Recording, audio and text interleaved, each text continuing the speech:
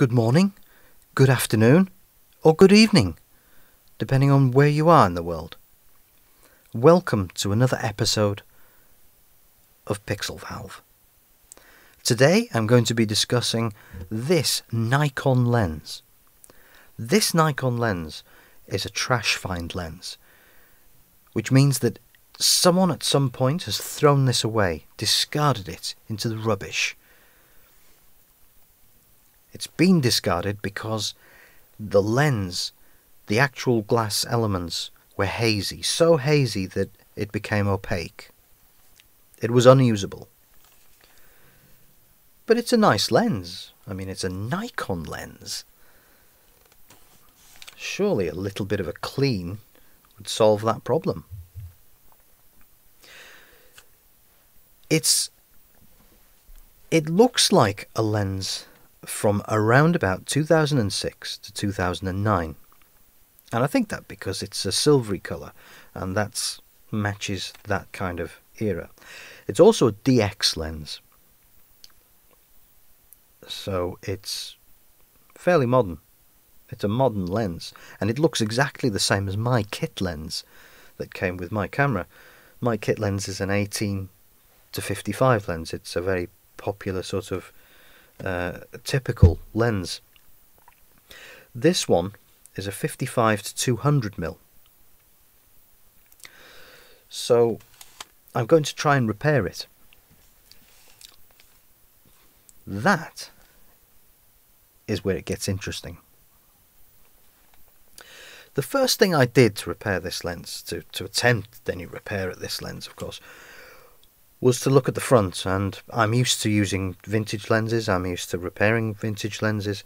So the first thing I did was to try and take off the front. And of course there's no spanning wrench attachment, there's no screw, and it seems to be a sealed unit. I removed the front plastic part, which turned out to be nothing more than a sticker, and it is a sealed unit. It's plastic, nothing to undo. So then I turned the lens around and started digging into it from behind. Opening it up, I remove piece after piece and strip it down, breaking a ribbon, an electronic ribbon, which I had to resolder. And I did that, and you know, it works. But the overall feel that I got from this was that the lens was designed in such a way that is deliberately designed, I think, to make it difficult for anyone to repair. It's actually made in such a way that makes it almost impossible to repair. Once I'd stripped this down and actually got to the element, that's when I realised that I could have done it from the other way around, from the front. You see, had I have twisted this lens at the very front and twisted the whole assembly, that whole assembly would have come off, and I could have accessed the actual lenses that way. But never mind. I put it all back together, and everything seems to be working. Everything is working. It was fine. The only thing I had to do now was figure out how I was going to clean the lens, because when I looked inside the other side of this lens, I noticed that it was all moulded together. The glass elements were moulded into the front of this lens. So there was no screw on the back, no way of pulling this lens out. I had to cut them out. So with a very sharp knife, I carefully sliced the outside skin of this moulding, almost like I was peeling an apple for a child, perhaps. I then extracted the lenses, cleaned them.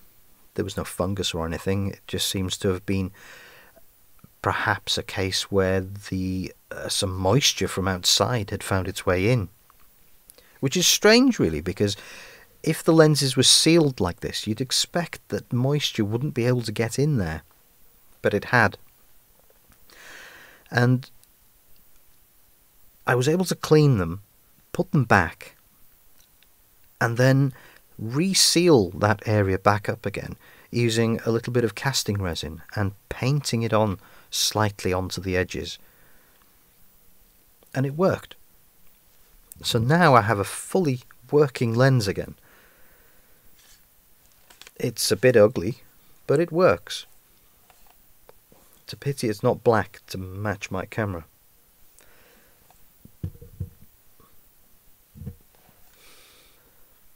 So the next thing I want to do with this camera lens is take some photographs and see how good it is. And really, the best way to do that would be to compare it against another lens. And I think it's going to be interesting to do that if I use a vintage lens. And I do have a 200mm lens, but it's 40 years old.